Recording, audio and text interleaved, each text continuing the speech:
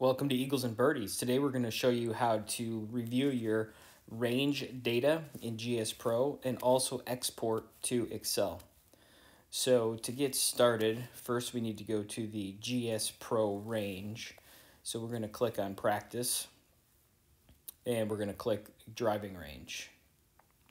All right, now that we're in the driving range, we're going to look at the data tiles on screen to review. I'm using a Mevo Plus with Pro package, so I've got here you can see Club Dynamic Loft selected. You can have 12 of these data tiles on screen, so select the ones you want and click Save.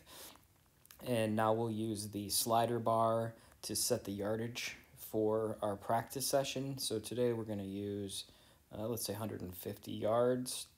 So we'll get that set. And you can see GSPro has selected an 8-iron. However, that's a 9-iron for me, so I'm going to select 9-iron.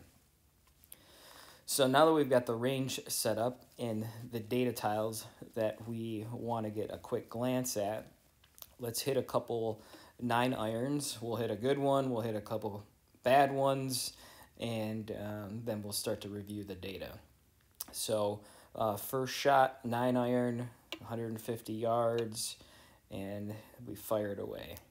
So you can see the data on the right and the left that I've selected that I want to see. And we'll go through and hit a couple more here, and then we'll review the data. So the GSPro range data set on screen is going to give you 10 data points along with an average at the bottom. And so how do we get to that is you click on the clipboard on the top left, and you'll see 10 data points, and at the bottom you'll have your average. If you don't like any of those or anything is off, you could delete one. But if we're really looking to get into the weeds and find some more data points, we're going to export this to CSV. So when you click that, it puts a CSV Excel file on your desktop. So let's pull that file over and take a look from the other desktop here, and we'll blow this up, and you can immediately see there's more data points. Now, all of these data points you could put on tiles on your screen, but you know I tend to avoid clogging my screen up with a bunch of data points. I'd rather just hit my balls, do my session, and then look at the data.